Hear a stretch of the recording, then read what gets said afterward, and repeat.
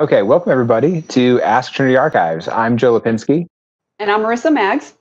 and we are two archivists working in the archives at Trinity Church Wall Street. Trinity Church has a fascinating history that dates all the way back to 1697. And in this new video series, we'll be sharing pieces of that history with you through questions that you, the audience, ask of us, the archives. Next question is for you, Marissa. Yep. What is the oldest grave in Trinity's Churchyard? Sure. So our oldest grave is that of Richard Churcher, who died at 5 years old in 1681, which you might note is 16 years before the founding of Trinity in 1697. So if anyone's unfamiliar with the physical setup of Trinity and its churchyards, we have a north and south churchyard separated by the church in the middle. It's no secret that the North Churchyard, where Richard Stone sits, was a public burial ground long before Trinity existed.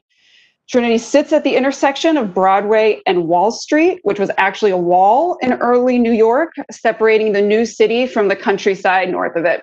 This wall would have made what we now know of as the North Churchyard outside of city limits, which was considered the appropriate place to bury the dead. So Richard Churcher's grave is merely the oldest legible stone. We can say that there are certainly many, many souls buried there that predate 1681. So please feel free to leave questions for us about Trinity's history, things in our archives, archival practice, and whatever they are, we'll do our best to answer them in an upcoming video.